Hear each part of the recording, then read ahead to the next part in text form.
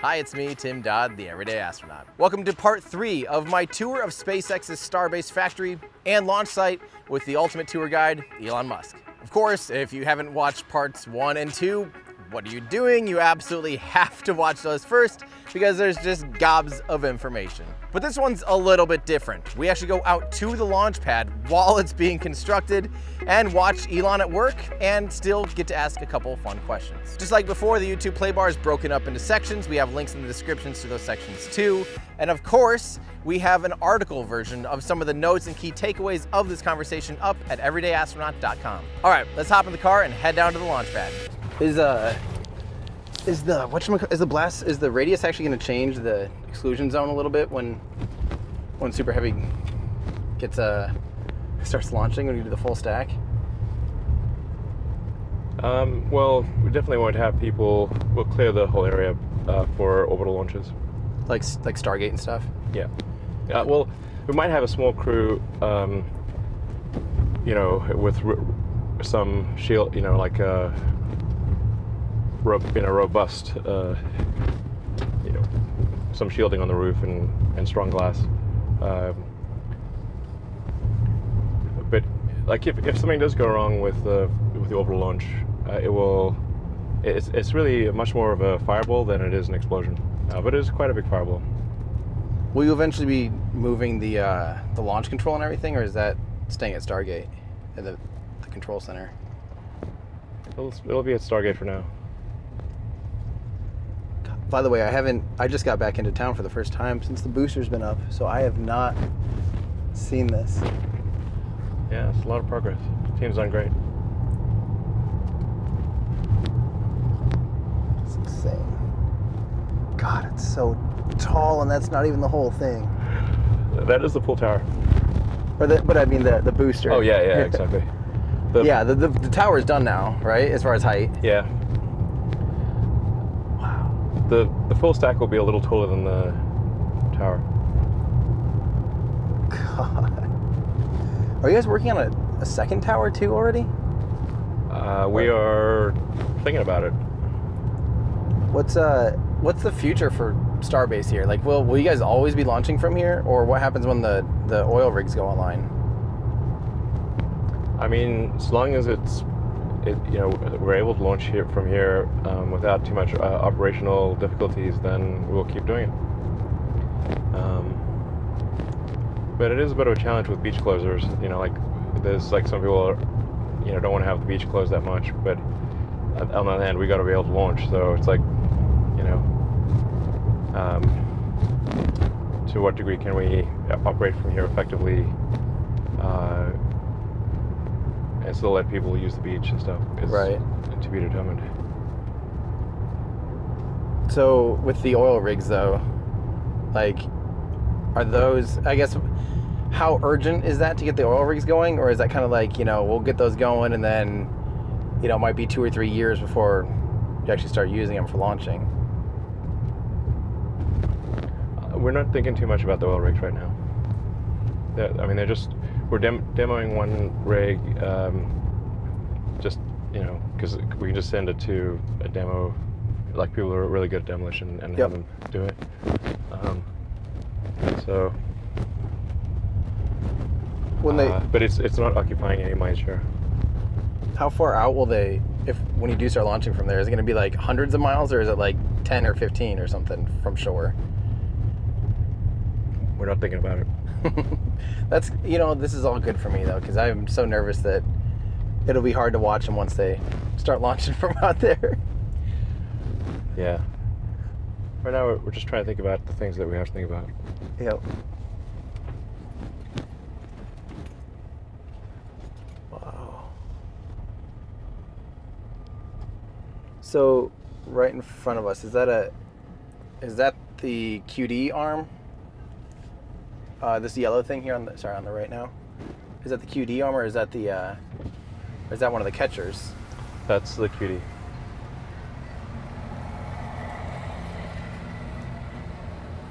Yeah, we can hop out here.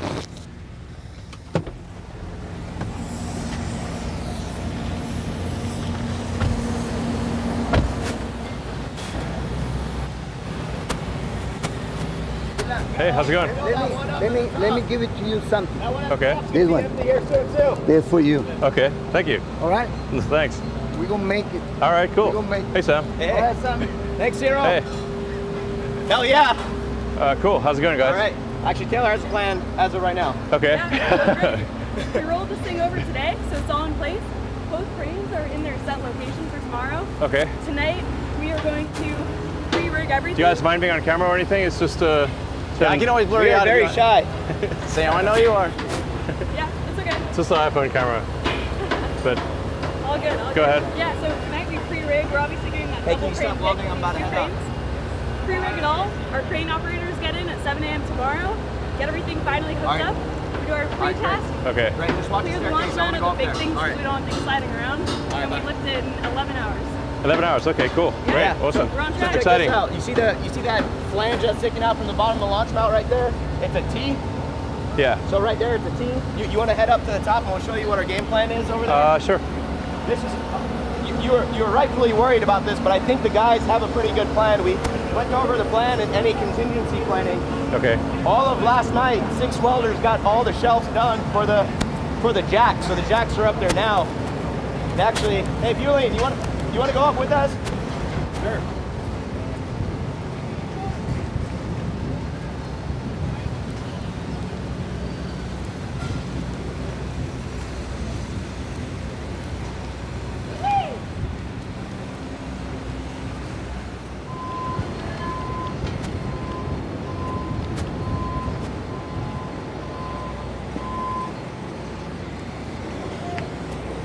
So those are the jacks on each leg.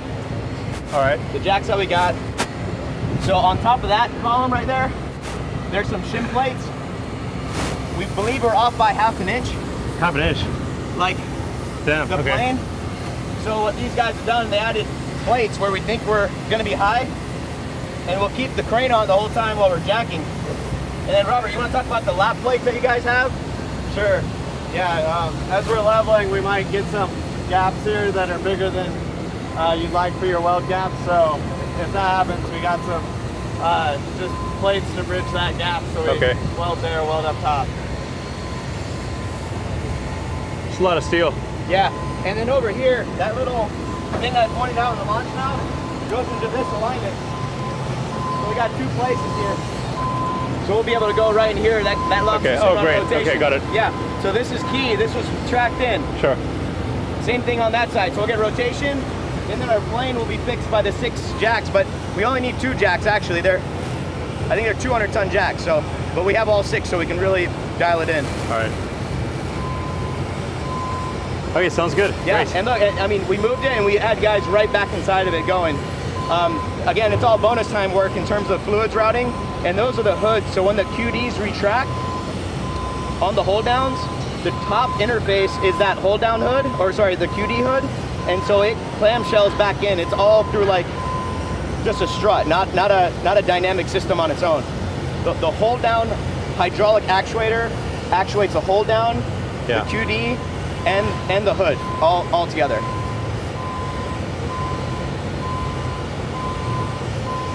Well, as you can see, there's a lot going on here. Yeah, that's why I wanted to bring you up here.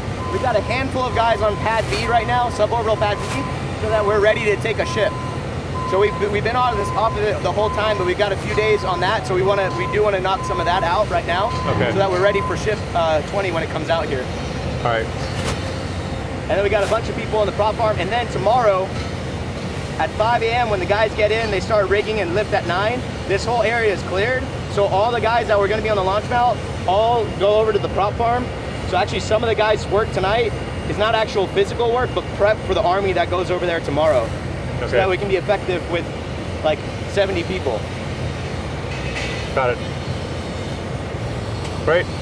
Well, it's definitely a beehive of activity. That's good. This is super exciting. There's a few things to be worked out. After listening to what you said about contractor stuff, I got with our supervisors here, and we're trying to figure out what the right number is. And also, since we have all these great individuals here right now, it's also a good time. Like, oh, is there anyone from here that wants to join SpaceX? So we're looking into it. We've incorrectly surged for like 6 months continuously without looking back into it and looking at the proper head count. Okay. Yeah, if somebody's de facto long-term, we should make them long-term, not temporary. Yeah. It's easier too because these guys come and go, and then the contract ends. It might be another company. Yeah, They're just not set up the right way. So. No, it's better for them and SpaceX. Yeah. So. But the logistic plan right now is wild. So we're also running out a lot of parts. So McGregor is shipping us a bunch of fittings and seals. We got Cape and Vandy ready too to ship us stuff. We'll back order all those other sites on the stuff we take, but we're just trying to keep, we're trying to keep feeding these guys with parts right now. Okay.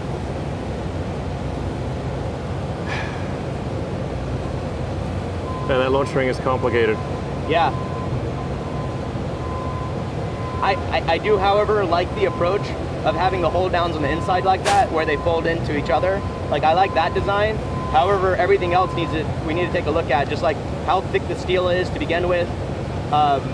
We obviously learned trying to bolt in and align some of the lugs is not the right path. We learned that line boring, as we got good at it, we got really fast at it too. So at least for the next launch mount, we're thinking line boring is the better step. Reduction in mass is going to be huge for us. Yeah. Yeah, it takes a long time to weld thick steel. Yeah, I mean, this is going to be a 1-inch weld here, all the way around, inside and outside. One pass on the inside and outside, just one weld pass, will get us 40 miles per hour on booster and ship. Okay. Great. Well, super impressive.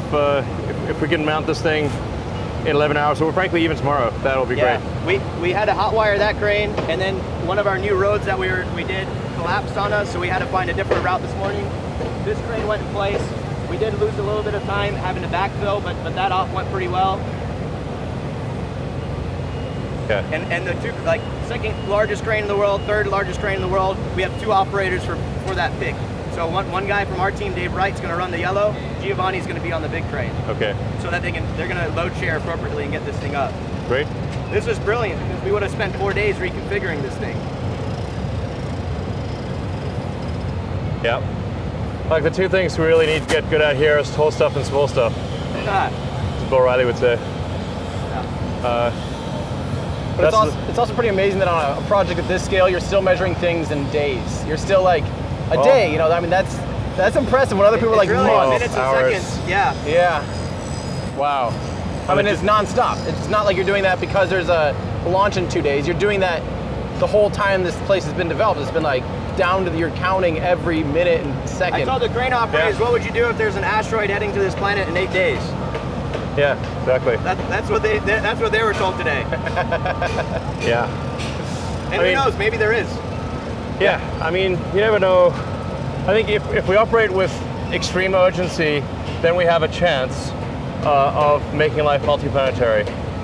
Still just a chance, not for sure. If we don't act with extreme urgency, that chance is probably 0. And the rate of innovation is not going to be constant. It's either going to increase the rate of innovation, or it's going to slow down. If you look at American access to space with Crew, we were able to go to the moon in '69. Then with the space shuttle, we could only go to low Earth orbit, and the space shuttle retired. And then for almost a decade, there was no America had no access to space with people. So this is a pretty bad trend. You know, it's trending to 0. Right. We need a very strong trend in the other direction in order to have any chance whatsoever of making life multiplanetary. Yep. So that's the reason for the extreme sense of urgency. It's legitimate. Yeah, I mean, I'll be long dead before, Mars is self-sustaining, but hopefully the momentum is strong in that direction by the time I die. Hopefully, which probably isn't soon, but no. Wow. Well. All right. Yeah, cool.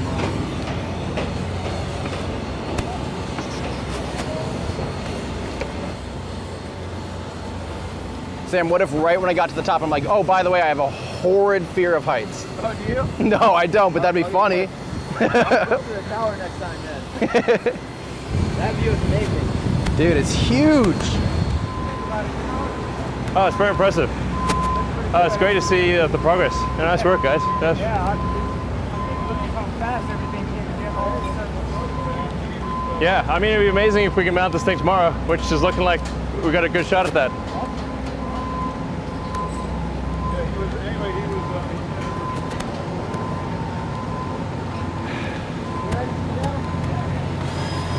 We've got paving, continuous paving around the site as well, so we can keep getting more and more paving going. We got landing pad expansion specifically, so we can give the tower guys for the arms a little bit more room to work on.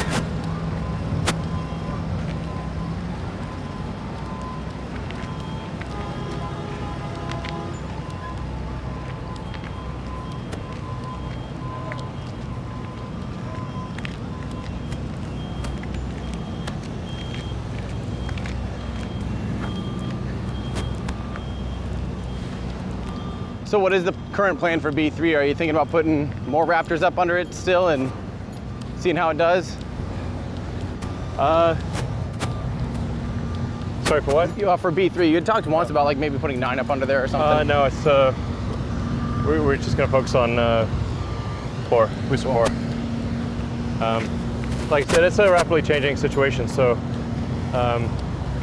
I mean, you think of it like a guided missile. Like a guided missile is going in the wrong direction at any given point in time, but it course corrects. Yep. You don't want to be a super precise cannonball when you don't even know where the target is. Yep. The overarching optimization is what is the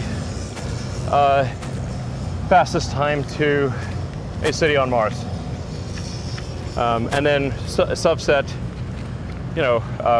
Fastest time to a fully reusable rocket, subset fastest time to orbit, basically. Yep. So all of the initial production is simply a learning exercise. It is not,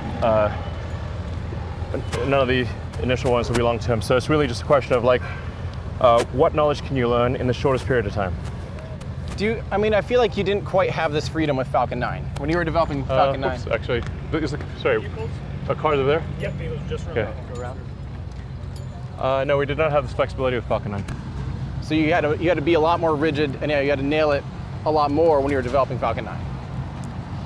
Because you were flying cargo pretty much and getting ready for commercial resupply. Like you had to pretty much be a lot. Like, do you think if you could have? Technically, we did have the Grasshopper program.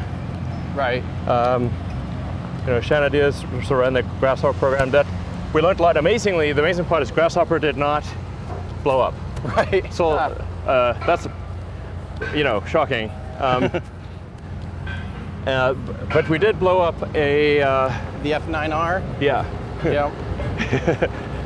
And ironically, that was when I was telling the SpaceX board, hey, let's have a board meeting in Texas, and you could see the rocket go up and land. That's the one time it blows up. I did not know that. I did not know that. So, man, it is sweaty out here. Heck yeah. Let's keep going. We'll take more people. Sounds good. Yeah. All right, I had to sign off at this point. Yeah. Any last things you want to say to all the people excited about this program? Yeah, I mean, basically just, I think it's cool that people are getting excited about rockets and kind of finding out, how do rockets work, and, thinking maybe about life becoming multiplanetary and being a spacefaring civilization, because I think that makes the future inspiring. That's, it might be the most inspiring thing. So it certainly is the most inspiring thing for a lot of people. And so I hope this gives people confidence about the future, and that humanity will have an exciting future in space, and we can make science fiction not always fiction, but a reality one day. Thanks. Yeah, I like that. Yep. Thanks, Elon. All right. Thank you again, Elon, for all of the time that you spent, for everything we got to do, and for allowing us to share this with the world. And thanks again to Cosmic Perspective for helping shoot this video and just all the other stuff that they help with. So find them on Patreon and on YouTube. And I owe the biggest thank you to my Patreon supporters for helping make videos like this and everything we do here at Everyday Astronaut possible. Gain access to some exclusive live streams and our awesome Discord community and lots of other fun stuff by heading over to patreon.com/everydayastronaut. And while you're online, be sure and check out our awesome web store, where you can find shirts like this, the Aerospike shirt, or our new Mars hats, or lots of other fun stuff like our schematics collection and our Future Martian Society shirts, and just lots of other fun stuff for you or any other space nerd. Head on over to everydayastronaut.com/shop. Thanks everybody, that's gonna do it for me. I'm Tim Dodd, the Everyday Astronaut, bringing space down to Earth for everyday people.